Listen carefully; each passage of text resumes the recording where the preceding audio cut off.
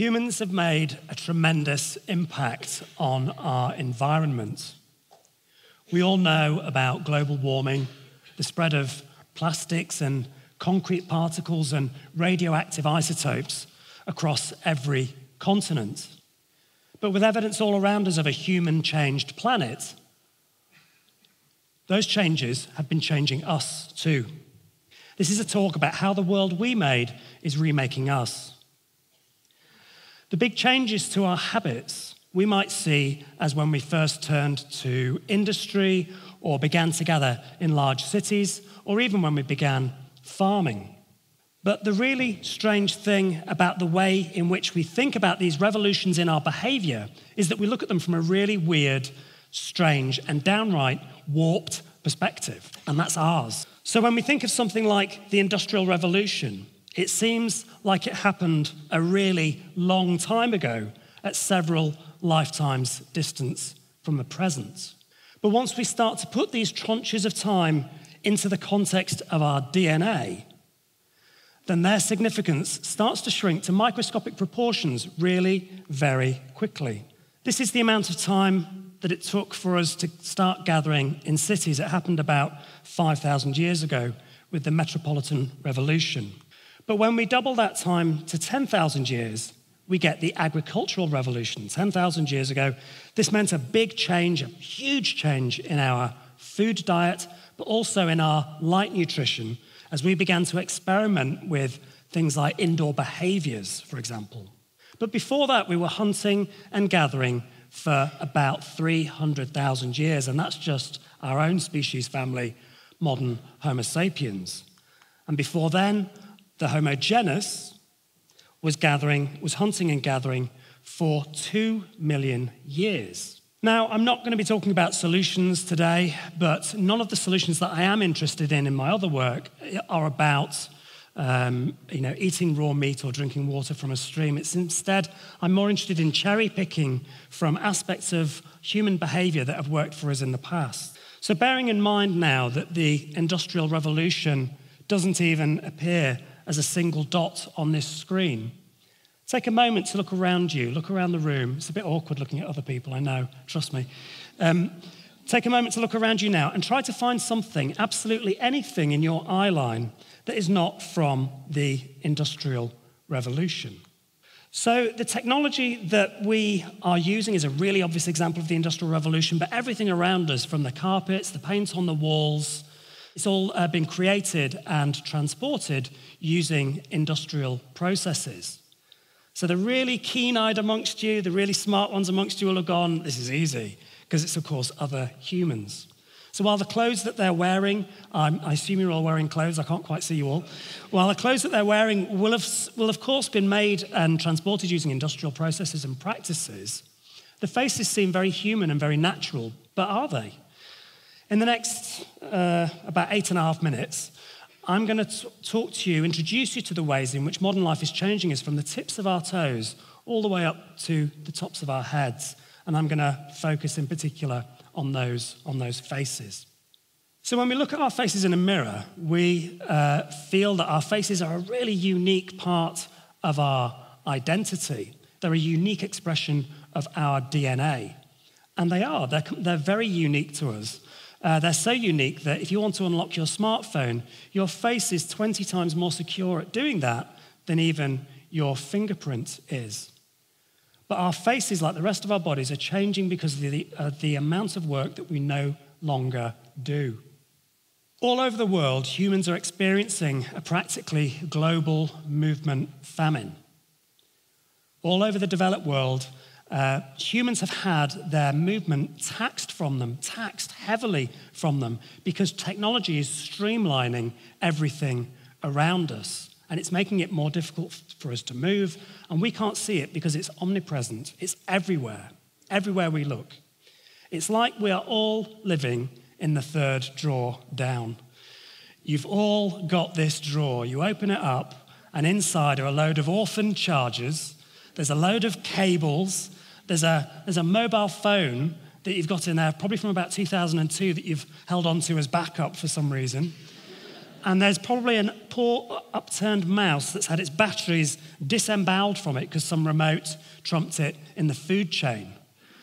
And it's like we're all stuck in this drawer, we're all tangled up in its plasticky mess and we can't move. We live so subsumed in an ecology of technology that we can't even see it. You may as well try and point out water to a fish or the air to a skylark. At home, our movement is taxed by simple things that we take for granted, by robovacs, dishwashers, washing machines, or even doorbells that send video to our phones so we don't even need to get up out of our chair to see who's there. Sedentary work has become incredibly common. It's now the normal thing to do, but it's only arrived in about the last 200 years or so. Before then, it didn't really exist. If you think back to the 1840s with Bob Cratchit in A Christmas Carol, if you're not sure who that is, or if Charles Dickens isn't your thing, then, Kermit from the Muppet Christmas Carol, same thing.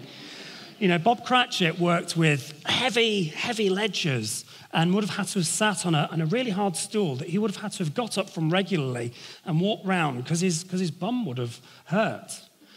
But sedentary work today has become much more sedentary. When did you last get out of your chair to retrieve a fax or do some photocopying or even empty your out tray? Everyone under 25 in the room has just gone, what is an out tray? Cars, cars have taxed us very heavily. It's taxed us very heavily of our movements. But even driving them has become much, much easier. When was the last time you had to wind up your window? Or when was the last time you drove one that didn't have power-assisted steering? It's like trying to do a handbrake turn in a pirate ship. So car driving has become much, much easier. And our bodies are changing because of the amount of work that's been taken away from them. And our heads, our faces and our heads are no different. They're also changing because of the amount of work that we no longer do. So I'm going to come back to what's happening up here in just a moment. But below our eyes, we have the upper jaw and the lower jaw, or the maxilla and the mandible. Both house our very own food processors. These are, of course, our teeth. About 10,000 years ago, we started experimenting with much, much softer foodstuffs.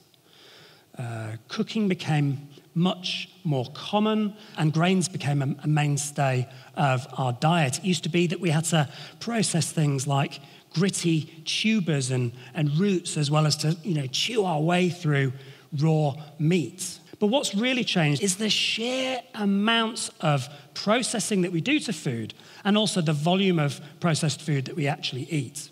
Cooked food is, of course, much easier for us to eat. I'm not down on cooking. Cooking has loads of hygiene and nutritional benefits. It's a really, really good thing. But what it does mean is that throughout our childhood and adolescence, our jaws are so chronically understimulated by our diet that they never get to grow large enough to house our many adult teeth. And the result is that we have to endure painful trips to the dentist. I apologize to any dentists in the audience, but we have to endure really painful trips to the dentist where they either have to straighten out our teeth or take out some of our teeth to make room for the others. And if, my friends, your teeth look anything like this, then you need to get to a dentist very, very quickly indeed. So the result is that we end up with crowded and crooked teeth, and you don't really see this in pre-agricultural fossil remains. Instead, they tend to have a very clean, organized dental array. As a result, our faces are much slimmer than they used to be, but also, when you look at the skull from the side, our faces are also much flatter. This doesn't seem like such a big deal. I mean, your face is different, but there's more, believe me. So your face is flatter, but what's also happening is, as if to keep our center of gravity, as our faces have flattened out at the front, where the occipital and parietal parts of the skull meet at the back, that has also receded inwards as well. So our heads are narrower, our faces are narrower from the front, and our heads are narrower from the side. Now, I'd say, think about the impact of the fact that our skulls are smaller at the back, but you might find it a bit difficult to do this because it means our brains are smaller than they used to be before we turned to processed food diets. So, it's not all about food diet, though. One of the other diets that's changed drastically in the last 10,000 years, but has really accelerated in the last 100 years, is, of course, our light diet.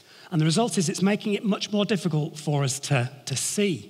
As you looked around the room, some of the faces that you saw looking back at you will have been framed by spectacles to help compensate for a condition called myopia or short-sightedness. People used to think that short-sightedness was really a really genetic thing, and while there are some genes involved in the generation of the condition, they're actually very, very weak. There are hundreds of genes, but they're very weak at determining the outcome. For a long time, we've associated it with gadget use and close work, like reading, but now it's almost certain that actually it's to do with our light diet, the amount of time that we spend outdoors. So I want to tell you about a study that was done that assessed the light behaviors and the light nutrition of modern Americans. And at the end of the study, they came up with a number, and the number told us how much time modern Americans spent away from natural light. It's a really, really shocking number, but actually, it's not that shocking. This isn't even a new trial. This trial was published in one of the world's leading science periodicals, Nature, in 2001.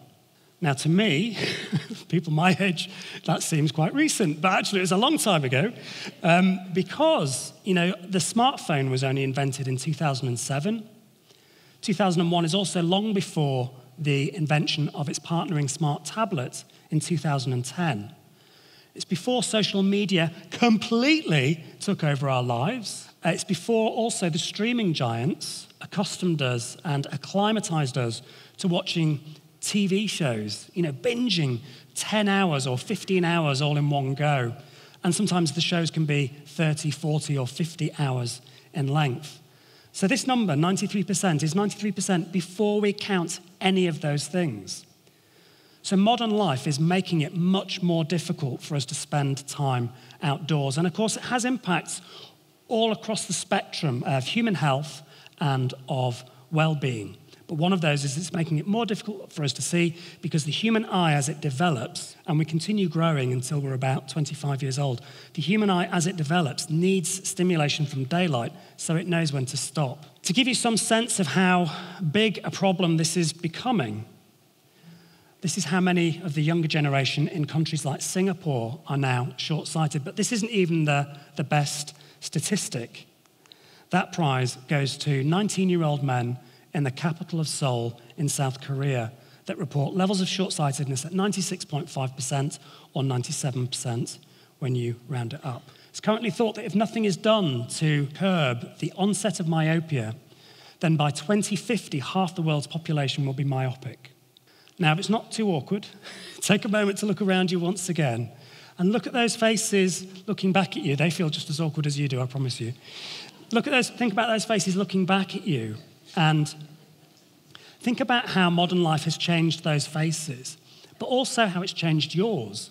It's changing all of us all over the world. These are global things. This is a global story that we're dealing with. And if that's the impact, if those are the impacts that it's had on your head, shrinking brain, even a different voice perhaps, a complete change in facial appearance, try to think about the effects or the impacts that it's having as the effects of modern life ripple and shimmer across the rest of your body, in your feet, in your ankles, in your hips, in your spine, in the width of your elbows, in the strength of your wrists, on your skin, in your lungs, in your heart, and of course, in your brain. But that, friends, that's another talk entirely. Thank you very much.